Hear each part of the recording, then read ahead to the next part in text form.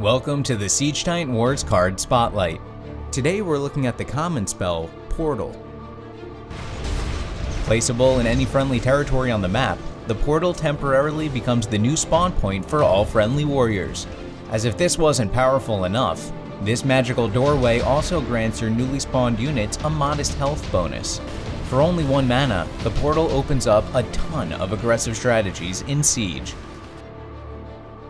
If at the start of the match you have Portal in your opening hand, try dropping that far down the battlefield and sending out some siege weapons like ballistas to lay waste to your opponent's outer tower.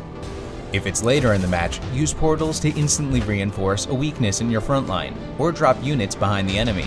Remember, the health bonus gives these units even more durability than normal. Players that use Portal will favor aggressive play, but calculated maneuvers often pay off in Siege. If an opponent sends out a ton of warriors on your tower, use Hold the Line and let the tower take those units out while you build up your army. Your opponent's units will be gone when your army catches up, and you'll steamroll through. Don't forget, something like a well-timed cold snap can also mess up their plans.